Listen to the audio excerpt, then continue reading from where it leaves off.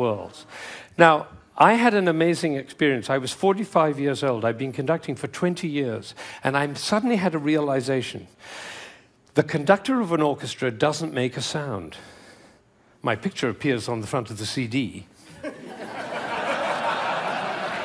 But the conductor doesn't make a sound. He depends for his power on his ability to make other people powerful. And that changed everything for me. It was totally life-changing. People in my orchestra came up to me and said, "Ben, what happened?"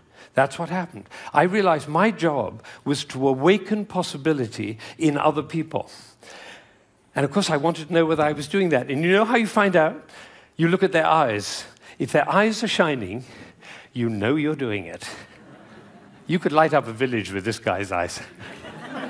Right, so if the eyes are shining, you know you're doing it.